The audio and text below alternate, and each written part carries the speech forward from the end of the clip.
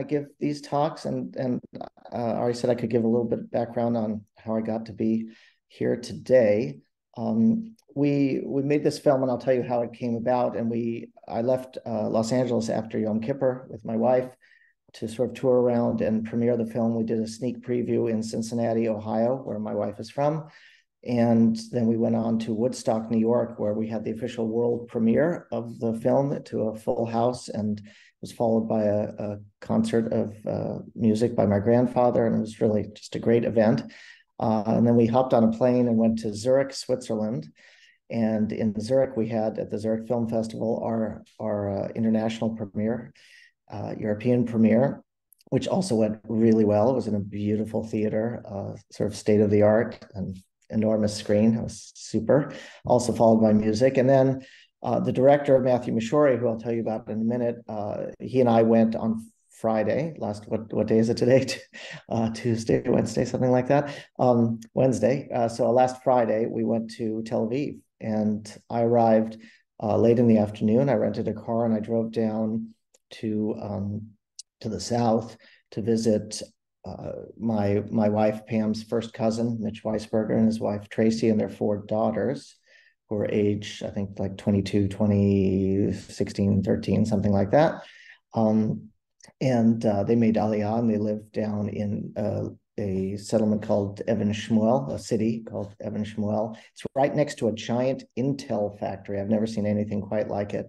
If you're in Orange County, you ever drive up to LA past City of Commerce, it looks as big as the entire City of Commerce. It's unbelievable. Anyway, I went to their house and had a wonderful Shabbat dinner and talked about all sorts of things. And at 11:30, I left and went back to Tel Aviv and went to sleep. Now, that home that I had Shabbat dinner in was 20 miles from Sderot. And 7 hours after I left, Sderot and so many other villages on the border with Gaza were attacked. I was in my bed in a nice hotel in Tel Aviv, and I heard the siren go off. And since I had arrived very late at night, I really didn't even know the hotel so well. Didn't know what to do, and I just sort of stayed in bed through it. I heard big bangs and explosions, and but then I thought, as a Southern Californian, it felt to me like I was in an earthquake, right? And if you survive the earthquake after a minute and it's over, you seem, okay, well, there's nothing else I can do, and at least I'm alive. And so I sort of was not as worried as I later became, because I found out actually the explosion was less than a mile away from me, where it destroyed a building. And then throughout the day, all the events that everybody, I'm sure, has been following came to light. So Matthew Mashori and I then we tried to find that evening, we tried to start looking for a way out because the screening that was scheduled on Sunday was canceled, and we got a flight, as Ari mentioned, to Madrid on Monday.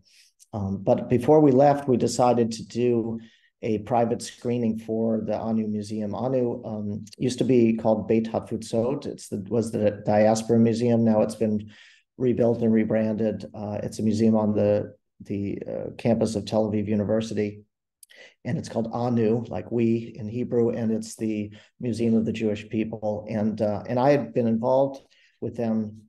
I visited them the first time I went to Israel in 1985, or sorry, 89, I think was the first time. And I was familiar with their genealogy program because I've been an avid genealogist since I was a little kid. And more recently, when they announced they were revamping it, I contacted Anu and asked to develop a genealogy application, which I can tell you about also, maybe after we talk about the film. And so I was very excited to go to Anu and see the unveiling, basically, of not only the movie, but also this genealogy application web app that allows you, if you have a family tree on genie.com, you can find out how you're related to all the people on display in the museum, as well as all the people walking around the museum who are also on the app. So I was very excited for that. And that got canceled. So Matthew and I decided to offer a private screening to the 300 or so guests who had been expected to come. And we had about 150 of them, I think, showed up. And they watched the movie online. And we thought it would be, not for everybody, because some people have much more serious things going on. But even for those who had serious things going on.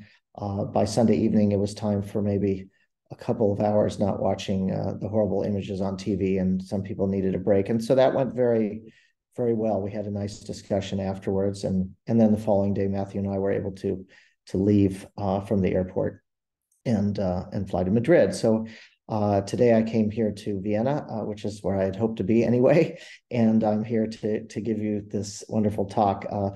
As Ari mentioned, one of the purposes of the talk is to let people know, if you're in Orange County, like Ari is, to come on the 19th, on Thursday, October 19th, to Newport Beach Film Festival, where we're having our California premiere. If you missed that, there's another chance in downtown LA at the Dock LA. I think it's a landmark theater down in LA Live, downtown LA. That's on October 29th on a Sunday evening, I believe. So hopefully this is a way to get out the word from that, and I'll be coming back on Monday and hope to see maybe some of you at the film. So let's talk about the film. It's called Fioretta. That's the name of a very distant ancestor that we find, and I'll tell you how the film came about.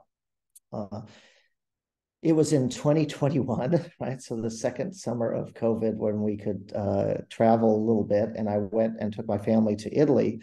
My father's sister married an Italian, a Venetian composer, Luigi Nono, and so she lives in Italy, and my two cousins, her daughters, also live in Venice and Rome.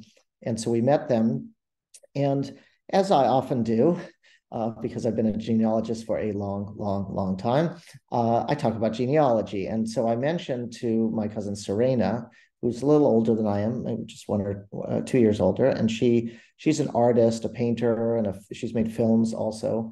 And I mentioned to her that I think I could trace our family back through one line, all the way back to the beginning of the ghetto in Venice, to a Venetian Jewish family in Venice. And I thought she might be interested, since she's born in Venice and has lived there her whole life. And she was, and she said, that might make an interesting documentary film. And I thought, well, I'm obviously addicted to my own genealogy, like most people who do genealogy. It's a very narcissistic, all about me pursuit, but I didn't really ever consider the possibility that someone else might be interested, even people beyond my family, because even in my family, a lot of people aren't so interested. So anyway, I thought it was funny that she mentioned it. And then on the way back to Los Angeles, we actually stopped in Cincinnati for my in-laws, and I got a text or an email from an old high school friend of mine named Brad Schley, who's a movie producer. And I think it was on a Friday, and he said, "Are you busy on Monday?" I said, "No, why?" And he said, "Well, I need you to come over to the house. We're making a film and I need to interview you." I said, "Well, about what?" He said, "Well, I'll let you know when you get there. And are you available?" And I said, "Well, I'm supposed to come home Sunday." "Okay, why not? I have nothing planned on Monday." So I went over to my friend Brad's on Monday, and he and this filmmaker, Matthew Mashori, were filming a documentary. And they told me it was about a couple, a German Jewish couple. They both had fled the Nazis in the 1930s and come to New York. The husband was a doctor, and they lived in New York for many years, and then they moved out and retired in San Diego, had sort of a condo or a little home there. And apparently, when they were in their late 80s, a neighbor had a visit from a fundraiser for Ben Gurion University in the Negev.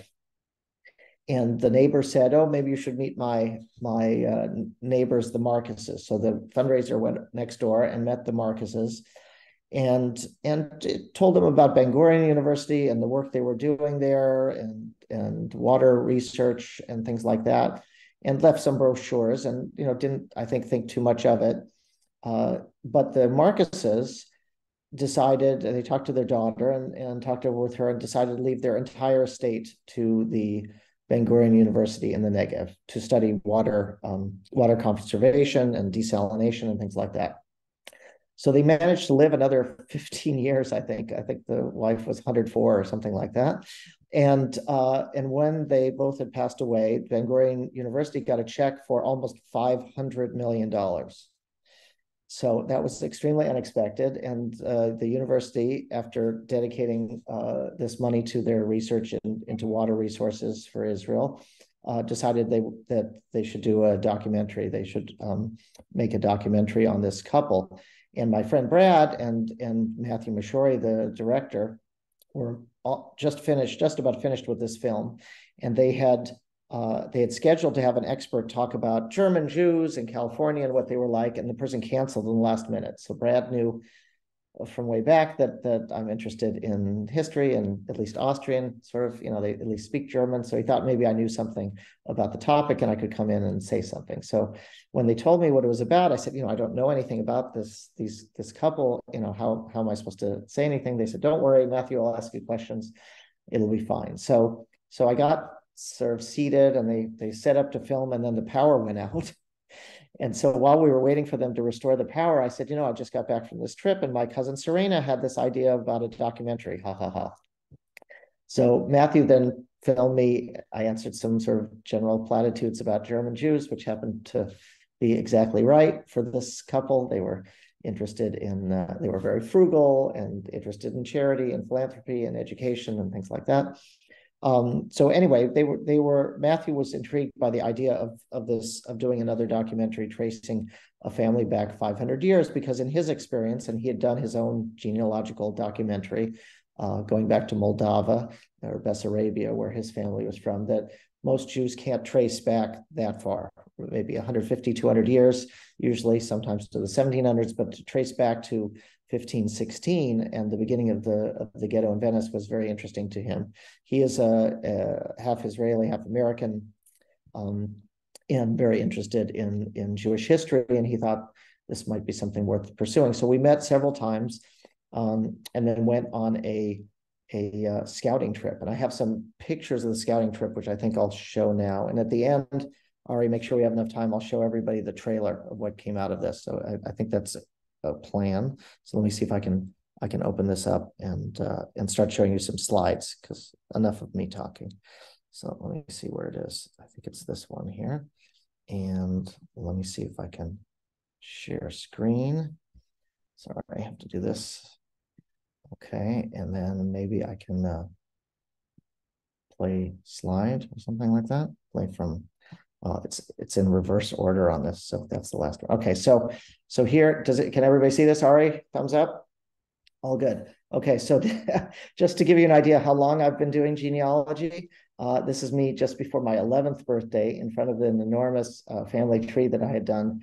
As it started out, of course, as a school project, and as I joke in the movie, but it's sort of true, and when you're a little kid and you find something that you're better at than everybody else, that becomes your thing. And so when I was given a family tree project and came back, most of my classmates had, father, mother, sister, dog, and I had this enormous tree because I had asked my grandmother, and she'd given me a lot of information. On my father's side, there was a book about my grandfather, the composer, and so that had a lot of information. And so genealogy became my thing very early on, and this is, I guess this is the evidence of it.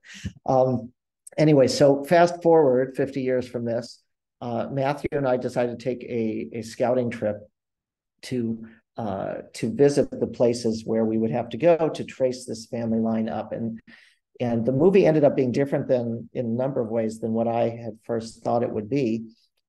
I thought of a genealogy documentary like the things you see on TV, if you've ever watched, the Henry Louis Gates with his program that he does, where he sits a celebrity down, and then they show them a book with all these documents, and they sort of zoom in and out. And so I thought of a genealogy documentary, sort of, zooming in and out of documents. That's not how it turned out at all.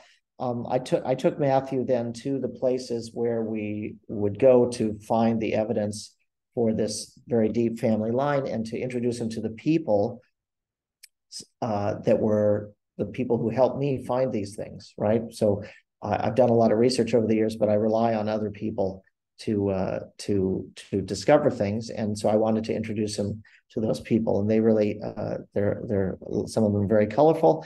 And so that's what he did. So here we are, I think this is the beginning of the trip in Vienna at the famous Central Cemetery, which is an enormous cemetery where I have dozens of direct ancestors. leaving aside uncles, aunts, and cousins. There are just a lot of them there. So Wolf-Erich Eckstein used to be the head of the record agency for the Jewish community in Vienna, and he's a genealogist and is the person you want to talk to if you're looking for something in Vienna in genealogy. And so he's a good friend of mine for a long time, and he was our guide through the Central Cemetery. So he showed us this one grave of my great-great-grandfather, Joseph Nachod, which is the line that we follow up in the film. Here we are at the grave of my great-grandfather, Samuel Schoenberg. I'm just going to piece through. There's about 150 slides, so we're going to go quickly through this. This is the honorary grave of my grandfather, Arnold Schoenberg, and it's in a different section, not the Jewish section, but the section where they have all the honorary graves of all the sort of famous people, presidents, and things like that.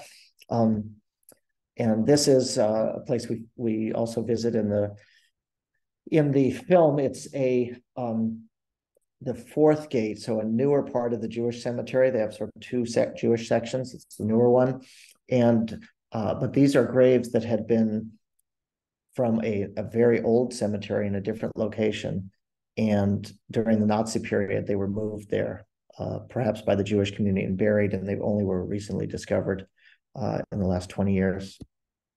So here's Wolf-Erich again, smoking and walking us through. This is now the Währinger Friedhof, which is another cemetery in Vienna that covers basically the 19th century. And this is a pile of graves that is in that cemetery because it was also bombed and damaged during the war. So we went there and looked through some things. This is a friend of mine, Barbara Kintert, who is featured in the film. She has done a lot of work on the Jewish families in her street where she lives, and has done memorials and monuments about them. It's one of my favorite parts of the film is when she's showing us these monuments. That's a whole installation with 400 keys for each family that was on the street. And we're walking here over to the old age home at the end of the street, where they have the super old cemetery, which is where those old graves that we found in the wrong place were from originally. This is inside an old age home. So you imagine people are in the old age home and they have to look out on this old Jewish cemetery. It's being restored constantly. And I have, of course, ancestors who are buried here as well from the 1600s. There's a man, I think we're going to see him in a little bit, whose work is restoring those. This is not in the film, but an installation in a Vienna subway that shows all the deportation directions that people went, so where people were sent, all the different camps. And this is Barbara in front of the new Holocaust memorial in Vienna that lists all the 65,000 victims of the Holocaust there. So my mother's father was named Seisel, and that's his father, Zygmunt Seisel, sort of down near the bottom there, born in 1871, and he was murdered in the Holocaust in Treblinka. And here's all the Schoenbergs and Schoenfelds, so just to give you an idea.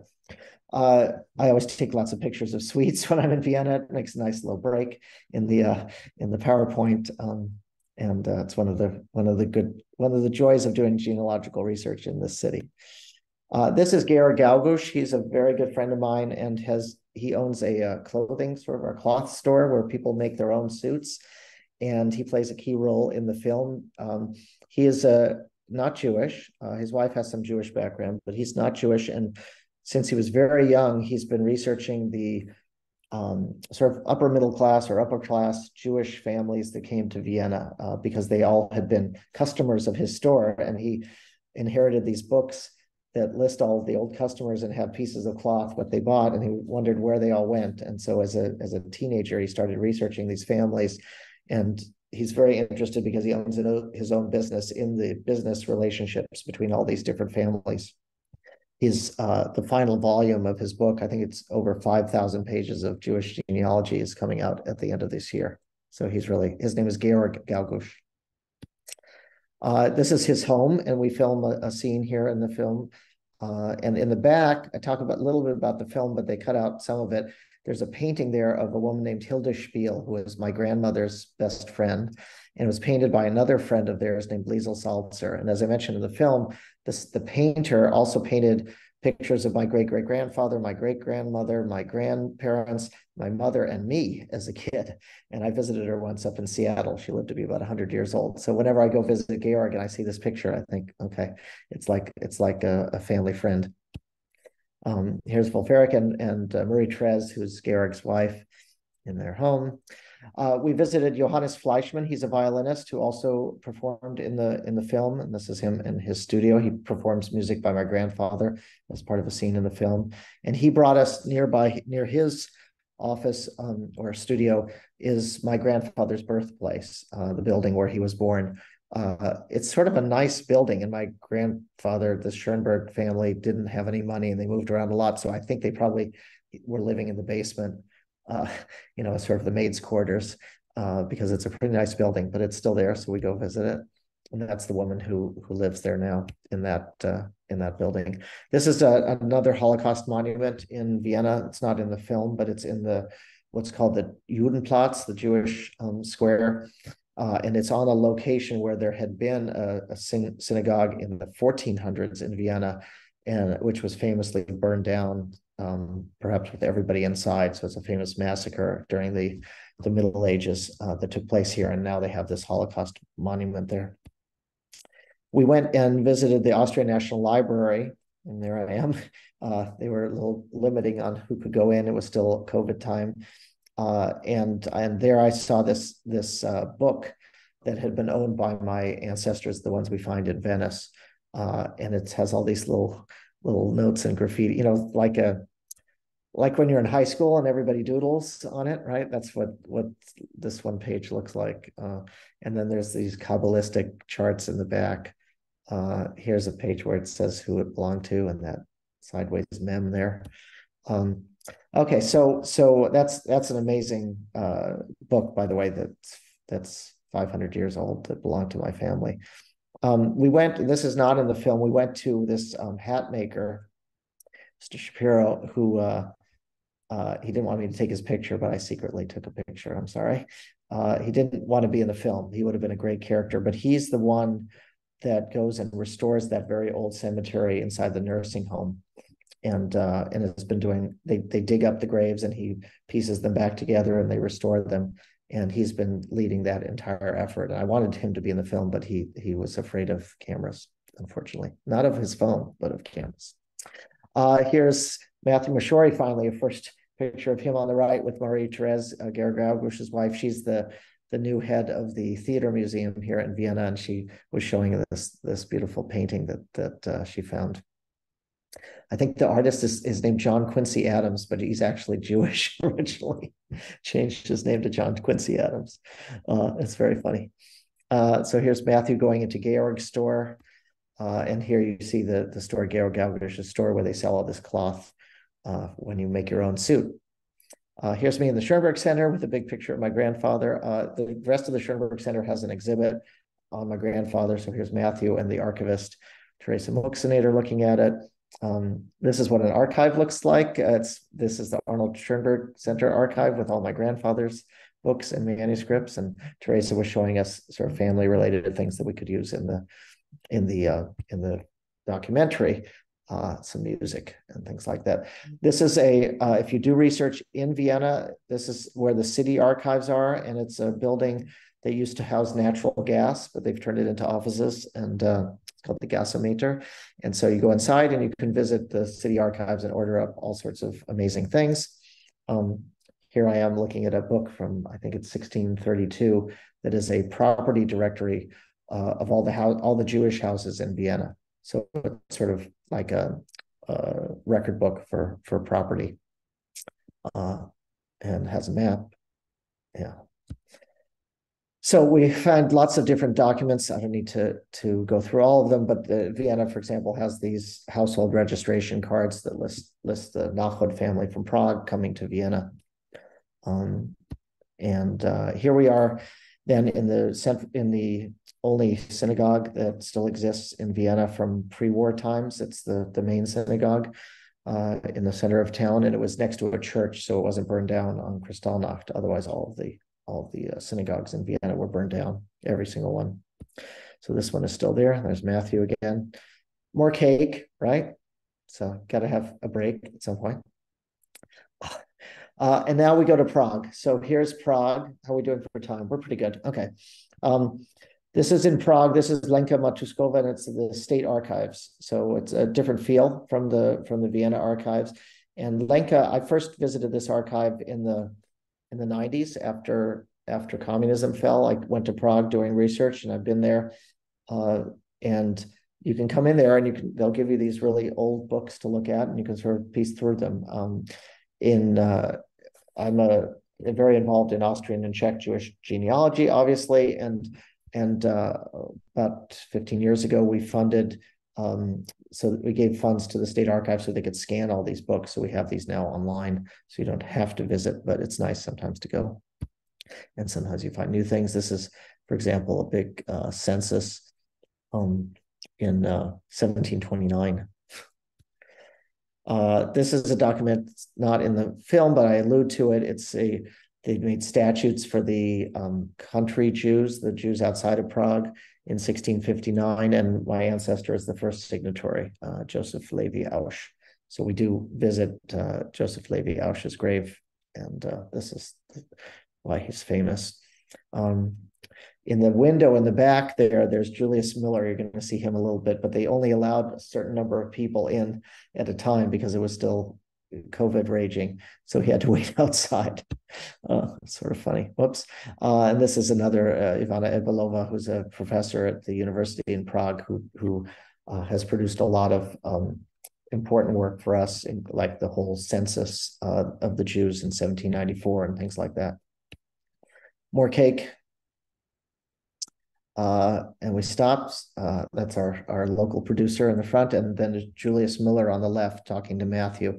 So Julius is like Wolfgang Eckstein, a very good friend of mine, and the best genealogist in the Czech area. So I always refer people to him, and he's helped me tremendously over the years in solving all sorts of problems. And this is the other archive we went to next. It's a municipal archive and then another state archive, sort of a modern building. So just go through there. This I found they have like police files and all sorts of strange things here. In the municipal archive, they have amazing books. They have, I think, dozens of them that recorded transactions involving Jews, a lot of mortgages and loans. So loans between Jewish families and mortgages, and they would write them out and record them in these giant books. And then if there was a later thing, there would be maybe an addendum or a reference to another page. This early book is all in Czech because at that time, the ruling emperor in that area was Czech. And so it was all Czech speaking. Later it's German. It sort of goes back and forth in that area. There's the buckle on these old books. You can see how enormous it is when the archivist brings it out there. So this is again in the Czech municipal archives in Prague. Now here is the entrance to the Jewish Museum Archive. If you've been to Prague, which I totally recommend, it has unbelievable things for Jewish history. And one of the old synagogues they have turned into an archive. And so here we are with the archivist Thomas Krikora and Daniel Polakovich, going through all the records that they've produced for us for this project, tracing my family back. That's Daniel Polakovich. He's originally from Bratislava, and he reads Hebrew very well. So he was trying to figure out this notes from, I think this is a seat book. It's either Beit Din, but no, I think that's a seat book. So they have, for one of the synagogues, they have records of who owned which seat in the synagogue, because you could pass that down like property. Really interesting stuff.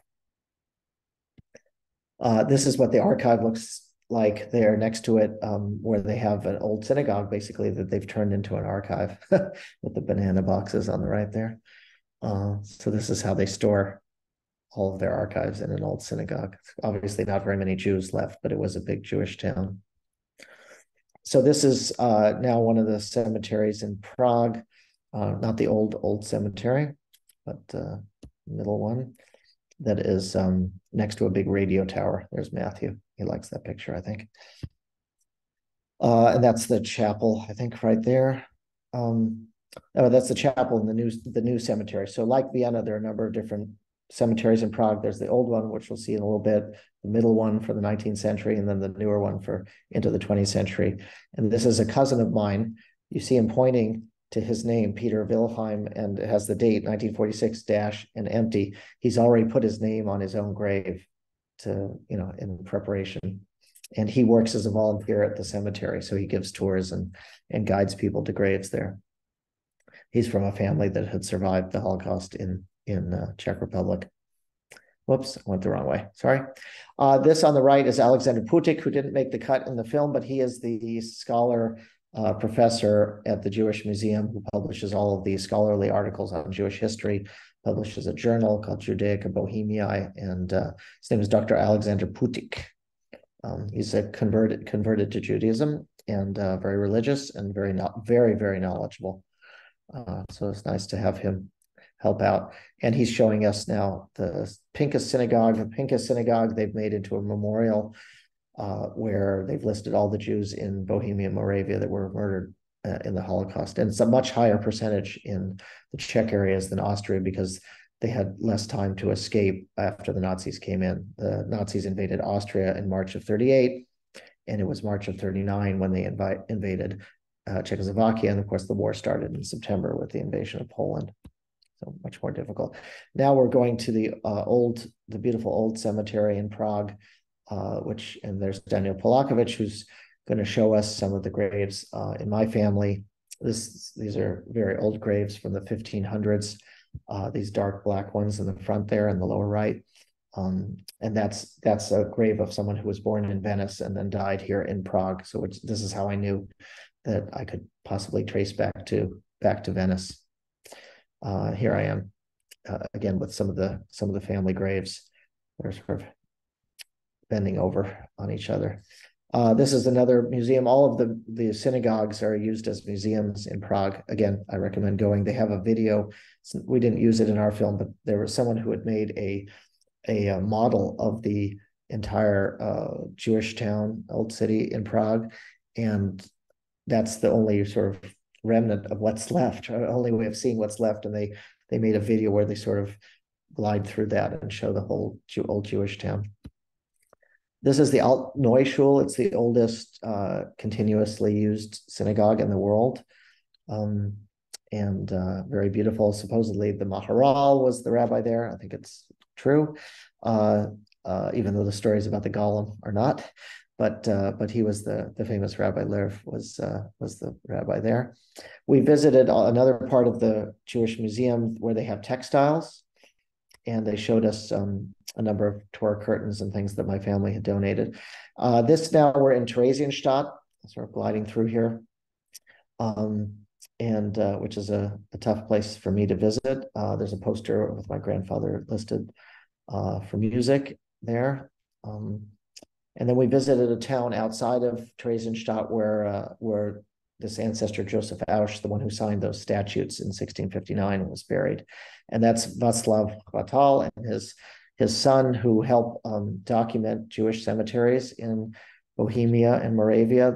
He goes and photographs and then maps out the cemetery and transcribes and makes an index of all the graves. So it helps a lot for Jewish genealogy. This is Achab Heidler, who does the same thing.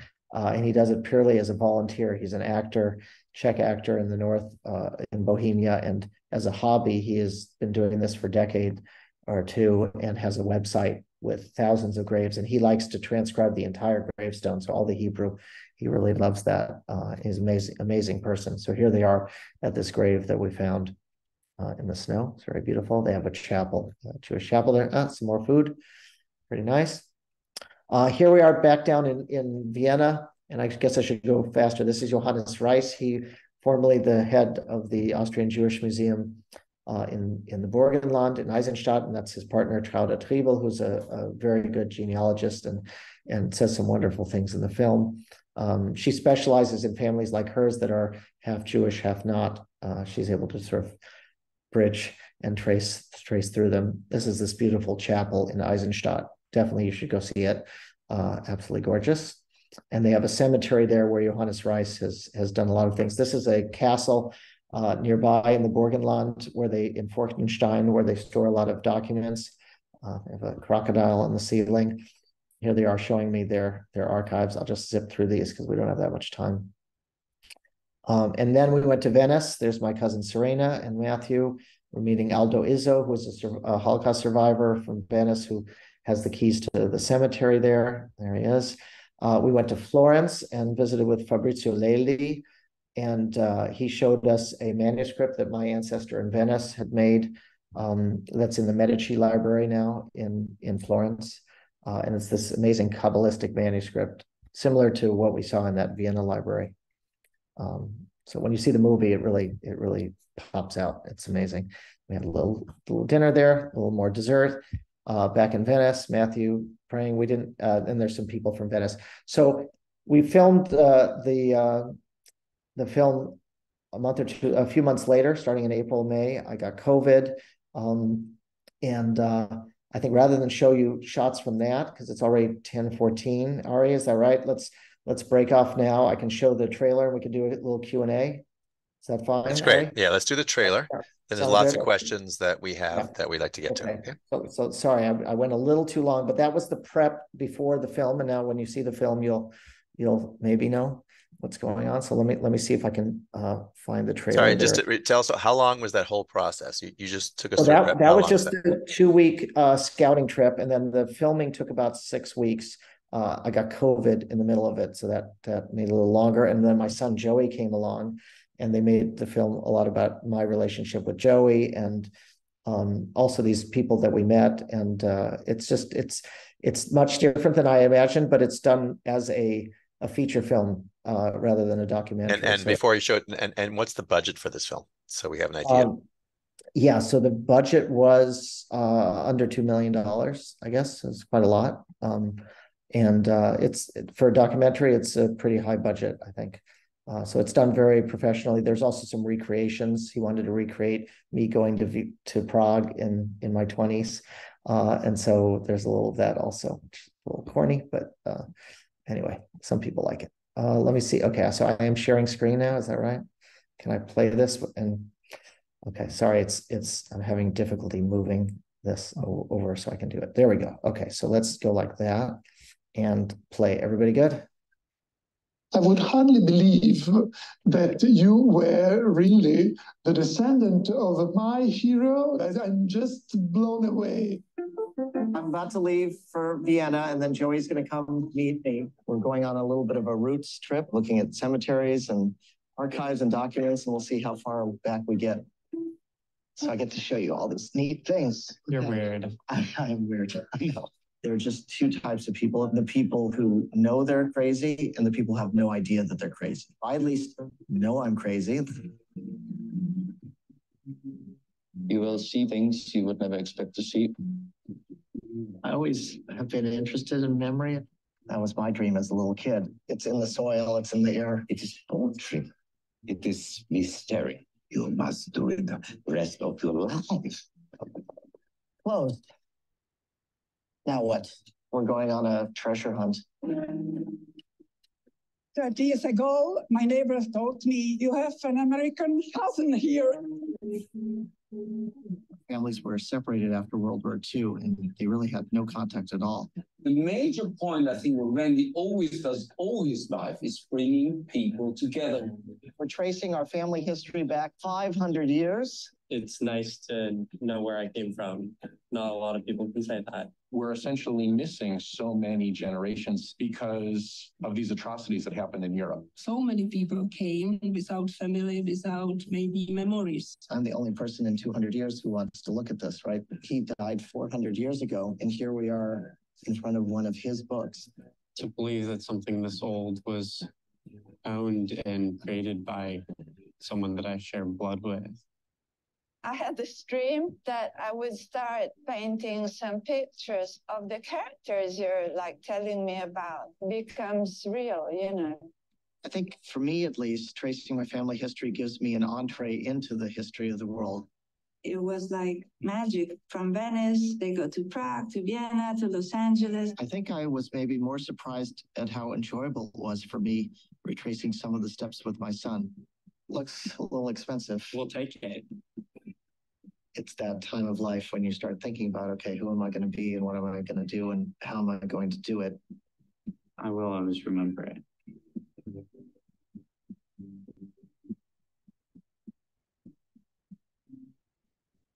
You could wear that to the Met Gala. Like, I don't think I want to wear it.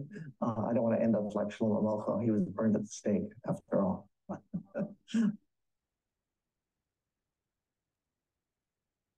Great. So Okay. please let's do some Q&A. If you have questions, please drop them in, and let's put you in the hot seat here. So number one, who was Fioretta? Like, so Fioretta, who is this person that you found? Yeah, Fioretta is the oldest ancestor that we find something physical from, in Venice, and she is the wife of a whoops. Am I playing something? I'm sorry. She's the wife of a rabbi. What is going on? I'm sorry. I'm gonna figure out where this is. It's playing a piece by my grandfather. Schoenberg is one of the extremists. Here. There we go. Okay. Sorry. I guess it's the video went on. Your grandfather wanted to be in the program, I guess. Yeah. So Fioretta is the wife of a rabbi named Rabbi Eliyahu Menachem Halfon, who was a very interesting and important rabbi in Venice. His father-in-law, so Fioretta's father, is also a rabbi, doctor, and astronomer. He had been the chief astronomer to the King of Naples. And when the Spanish king took over southern Italy, the Inquisition was brought into southern Italy, and all the Jews from southern Italy had to come up north. And that's when these two families came up to Venice. So the earliest record of them is 1517, and the ghetto was opened 1516. So they're right there in the beginning of the ghetto in Venice. And Fioretta is sort of the last remnant of that in Venice. Just to jump around, well, I'll Sure. get there. People that so traveling with your son Joey. Now, how old was he when you filmed this? So Joey was 18 years old. He was just finishing high school. And initially the plan was for the film to be with me and my two cousins, Arnie and Serena, sort of like the Three Musketeers. And then I got COVID. And so we delayed things, and it was right at the end of Joey's school year. And so Joey was going to just come visit, but then we got permission for him to stay. And the filmmakers changed the whole film around to focus a lot on Joey, because he's a little bit like the average viewer, right? A little skeptical. Am I going to be interested in this? Why does it matter? Why is it important? And so he reflects a little bit, I think, of that sort of skepticism of the whole ordeal. And then as you go further in, he gets sort of deeper and deeper involved, and I think the viewer does too. So I think it works as a narrative trick, and he's also pretty good in the film and says some funny things. So and he enjoyed it, certainly. I should add, the film is getting very good reviews. I'll share some of the reviews with everybody. Yeah. So yeah, so far we've only got. I'm sure we'll get some bad reviews eventually, but so far everybody likes it. so did I traveled, right? I think I mentioned to you I traveled with my daughter when Clara to Eastern Europe, to Lithuania and Poland. She said, "Thanks, Dad. All my friends are going to Paris and Italy this summer, and you're taking me to see concentration camps and forests." And she was, in fact, tried to get out of it. I don't know if Joey tried to get out of your experience. My daughter tried to literally not go to the airplane. Well, he wanted a trip to Europe, and this was sort of the price that he had to be dragged along. At least he went to like Italy and Czechoslovakia and other places like that. Did he? So eventually, I mean, I saw something on the red carpet. He had a fancy outfit. Is he now like a movie star? Is he very happy? Is he? Yeah. Like... So one of the scenes we did was we go into Georg Gaugash's shop, and so rather than only talk about genealogy, which is what Georg and I usually do, we had Joey look at fabric for a coat, because Joey is a little bit of a style guy, and so he he picked out a fabric for a suit, and then we finally finished the movie, and I guess I got to get him that suit. so we got that suit for the premiere in Zurich, and he had the big cape he designed, and yeah. Anyway, I think you posted a video of him on the he wants to pretend to be a star, so maybe he will be. Is it? I mean, my family's 100% Lithuanian, and I went back, and I got back pretty far. I got back to 1740, which is pretty good, I think, for Lithuania. Yeah. Because your family is Viennese, is that because of all the records? Is that why it was easier for you to get back? I mean, is that normal for other families to go back for? Or are you really an outlier being able to get back so far? I am and I'm not. So it really depends on location, genealogy, right? So if you're from a town where records are available, great. And it's not just Vienna. There are good records in Prague and Frankfurt and Amsterdam. The big cities tend to have more records. But it's possible. I have some line into 1600s in the middle of Poland also. So it's it just depends. You have to be lucky. And am I an outlier? Well, I had on Genie, we have all these family trees that are linked together, and I had the head of it tell me how many descendants are there of the Maharal, the famous rabbi in Prague, and there are over 1 million people who are descendant from the Maharal, supposedly. So a lot of people can trace back to 1500s, but it's one thing to sort of rely on what others do, and it's another to actually go and take the steps to actually look up the documentation. What I do try to point out to people, though, is that 500 years we have tens of thousands of ancestors potentially, and so it's we're all related to all of these people back there. It's not unique at that point, because you have so many ancestors. You're going to have some who are big and famous rabbis and whatever, and you're going to have many who are not. But it's not as if you don't have any of these interesting ancestors. It's just hard sometimes to trace to them. When I was before our big trip to Lithuania and Poland, I spent a lot of time researching my family history, and I've noted there's always one person in the family that does it, and everybody else makes fun of that person, by the way. So I am that one person in my family, and no one cares. In fact, I'm the butt of jokes. When we get together, they always say, Ari will stand up now and give us the family genealogy. And they all groan. Is this going to make people, is this film now going to be seen by your family and make you kind of, people more interested in genealogy, you think? And are you are you the person they make fun of in the family right now because of genealogy? Oh, definitely. I mean, that's me. And I'm not sure it's going to convert anybody in the family, maybe Joey a little bit, but the one of the themes in the movie is how do you pass on the information to the next generation? Because yes, in every family, there's sort of one torchbearer who remembers the stories and tries to pass it on. And what's the best way to do that? How do you get the next generation involved? And the history of Judaism is the history of passing down our story. If the Bible itself is a genealogical book, a third of it is so-and-so begat so-and-so begat, right?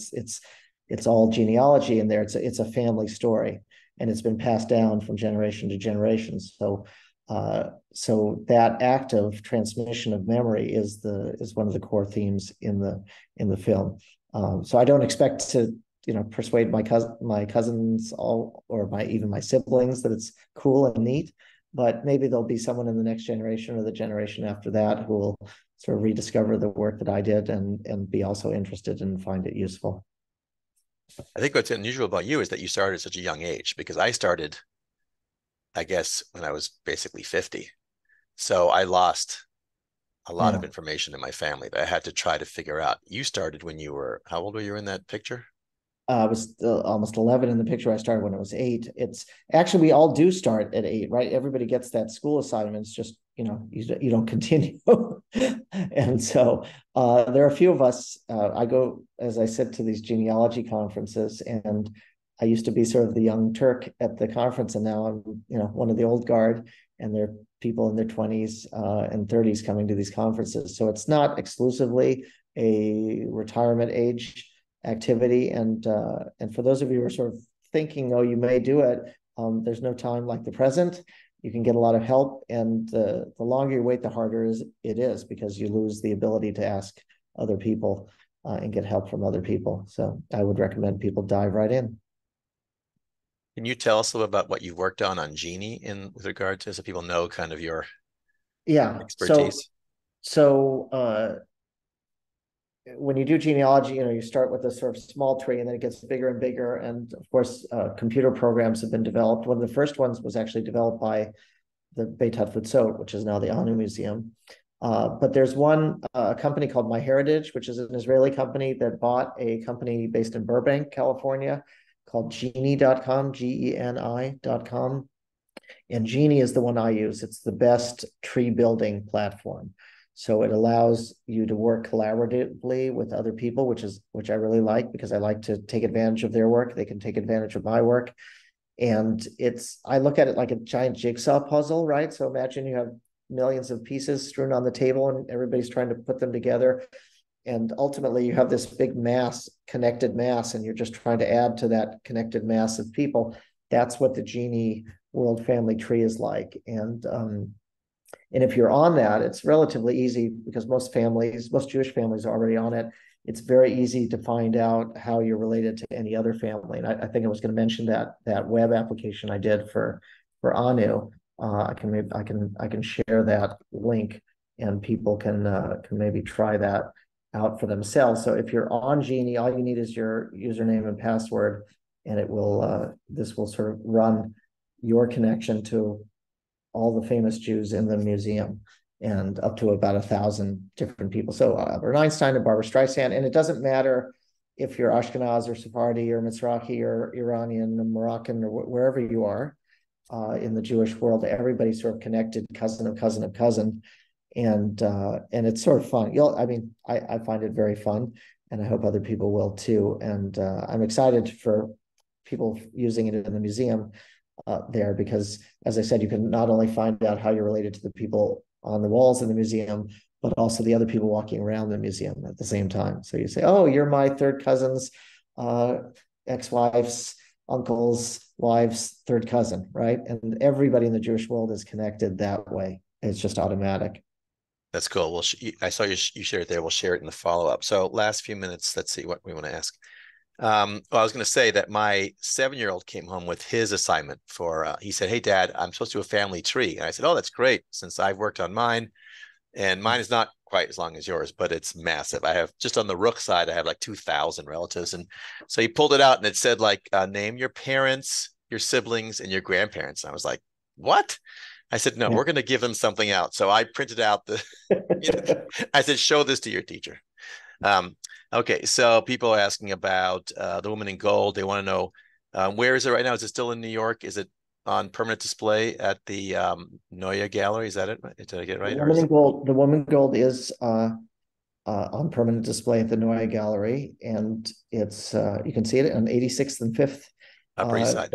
Make a reservation in the cafe, the Sabarsky Cafe at the bottom, because it has very good Apfelstrudel and other Austrian delights. So right. And then people want to know, are you best friends with Ryan Reynolds? Did you get a chance to hang out with Ryan Reynolds? Do you think he looks like you for the film? And if you haven't seen the film, you should see Woman in Gold, by the way, because it's about Randy. So it's pretty funny.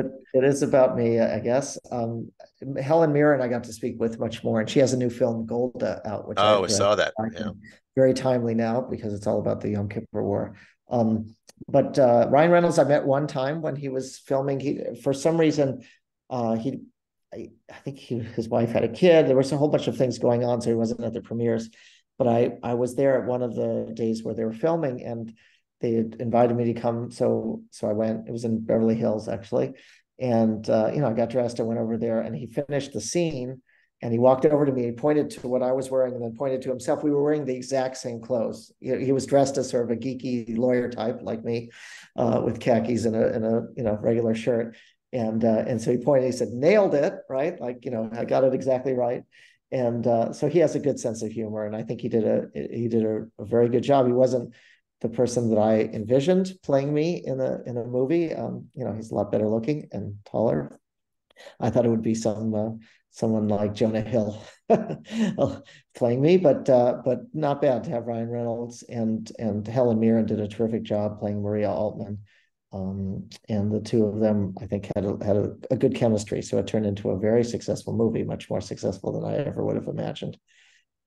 Big movie, big cast. So if you haven't seen it, it's worth streaming. I still get messages from people watching it. So it'll air on TV and whatever, Argentina or Israel, and people look me up and send me messages saying how much they like it. So that's I think unusual for a film that's now 8 years old, and so I'm very, very proud of the job they did.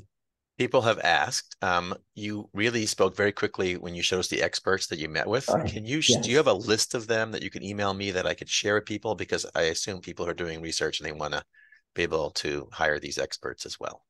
That's a good question. I don't think I have a list of all of them. I do have a presentation that I make with the sort of the archival sources that I do in, I can maybe find it even while we're talking about it. You can send it to me afterwards, and I'll send it as a follow-up email. Yeah, and then is this going to go? You think is this movie going to go to a streaming platform after it's shown? So as I understand it, I'm not the the producers who are deciding this, but as I understand it, the trajectory is that we do these festivals, right? We've done 3 or 4, and we have a few more, and there may be some more after that. And then now we're talking about distribution rights, and so they're talking to people who do that, and it should be on one of the platforms eventually. There may be theatrical showings. We already have a week set up starting December 1st at the Laemmle Theater in West Los Angeles, and possibly also in the Valley, San Fernando Valley, Encino. And I think I'm sure we're going to have a week in Vienna. I'm here sort of setting that up in March, and possibly in New York. So there will be some I guess some small theatrical releases, some festivals, and then ultimately it'll be available on video on demand somewhere, maybe in the spring, they say, but that hasn't been decided yet. So are you coming down here? Are you going to come down to the I'll be there in Newport. Oh, you will? Yeah, I'll be there in Newport. My son Nathan will be there with me, not Joey, because Joey's in culinary school in New York, but Nathan is at Chapman in Orange County, so he'll be there with me. And I'm sending like Rob Fesher, I'm sending the Chatlins, Deborah Goodman, who else? Guys, so you're going to just get tickets. So can they come up to you? And, Jana's definitely coming, and Jana's may take your picture that you can see. Jana's from Czechoslovakia. She has a crazy story from Czechoslovakia. I don't see any of the chat, so I guess it's I'm looking at the videos. Faith Hirschler. I'm looking at all the people who are from Orange County that I can see. So if they come down, they just have to come over and say hi. We're from CSP Orange County, right? I predicted it's going to sell out very quickly because I don't think they have a very big theater there, and we were sold out in Cincinnati and Woodstock and Anu. Okay. We had over 300. Okay. So guys, please get the tickets right now. I say, but I mean, I don't get a percentage. I get nothing out of it other than I would be there. I would be there. Yes. I would be there if I can. So I'm not there. So Jana, I'm depending on you to get the group together and get a photo, please. Is that okay, Randy? Can they get a photo with you? Yes, absolutely. I will be there. I'll have a little time afterwards before I have to rush to the airport. So Vivian, it's showing at the Newport Beach Film Festival on the 19th. So it's showing in 8 days. I put the link in. I'll put it in again in the follow-up so people can get the tickets right away. But everyone, if you know who Jana is, find Jana and get a picture. I don't know. So are you like, what are you doing? What do you do for the premiere? I mean, are you talking to the audience? Are you like, what? Yes, we'll have the screening, and then we're going to have a Q&A, and I think there'll be a reception afterwards outside the theater. That's the current plan, and look forward to seeing everybody there. And if not there, then at Dock LA, 10 days later, downtown LA. But first things first, Newport Beach. Should be fun. It should be a lot of fun. So wrong thing here. So I mean, my last question for you is, so when we were at Princeton University and you're rooming with Danny Edelman, did you like tell him about all these things, and did he even listen to him? Or because I know you talked about your grandfather a lot. I remember that, but I do not recall you talking about genealogy. And I probably wouldn't have been interested, so I don't know whether there was. I mean, long story short, we had an assistant dean of students who came to me and said, my family's also from Austria, and I said, oh, what was the name? She gave me her mom's maiden name, and I said, ooh, I think that's the name in my family too. And it turned out our great-great-grandfathers were brothers. So I was doing a little genealogy also in college at that time. But if you know all 16 of your great-great-grandparents and you know the maiden names of the great-great-grandmothers, you're more likely to find people who are your relatives. Right. I will say, since I have spent quality time with my family history, that it's very hard to find the names of the women. I can't, it's just the male line, you can find them and you can find their last name, but the women are very much lost to history, particularly in Eastern Europe. Right. It's sometimes more difficult. On the other hand, when you do find a grave, for example, for a woman, you're going to get more information because you have usually the husband and the father, whereas on a male person, it doesn't list the wife. So when we found, Fioretta's grave, for example, not to give everything away, it has her husband's name on it, right? So sometimes it's good to be a woman in genealogy. You never know. There's some things that you only find. As a matter of fact, in Hungary, the graves of even the men list the mother and not the father. So there's certain communities where you're more likely to find the woman's name than the man's name. So. Well, thank you for taking our mind off the crisis situation, the horrible situation in Israel for just mine too. For an hour, I didn't think about it, so that was right. Sorry for bringing it up. Then I know that you're like, yes, I know you're in PTSD because you were right there at least in Israel. A little bit, yeah, a little bit, right. But thank you for hanging out with us and sharing your story. Looking forward to seeing the film. I hope that people in Orange County, you'll see it, and if you're not in Orange County, you go to LA. If you're not in LA, find out where it's going to be showing, and keep up the good work, Randy. Boy, you've really been doing some crazy things since the last 40 years. I try to keep busy. Okay. Well, I'm wishing you and your family health in this new year, happiness, and again, thank you for the break. We look forward to I look forward to sending Yana and the Orange County group to see you in Orange County next week. Okay. Trust me, Yana, Faith, you go too, and Deborah and Chatlands and Rob Fesher and Vivian. Vivian lives in Newport Beach. You can probably walk to the theater. Which theater is it? The main, probably is it at Fashion Island, probably, right? Yeah. Yeah, I think it's at Fashion Island. Fashion Island, I think, yeah. Yana's Vivian will bring her whole book group, okay? She'll come up to you. There's Yana. Okay. She'll be there. She'll be there. Great. Well, I'm really looking forward to seeing everybody down there. I'll bring you some pastry. Oh, okay. Yana's yes, she's a good baker. Okay. You see what I like, yes. Yeah, absolutely. And I make it and I bake it. I met you before, so I'm looking forward to it. Excellent. Okay, people. I got to run and do some work. Thank you. Thank you, Randy. Okay. Bye, everyone. Be safe in Vienna. The day. Thank you. Bye-bye.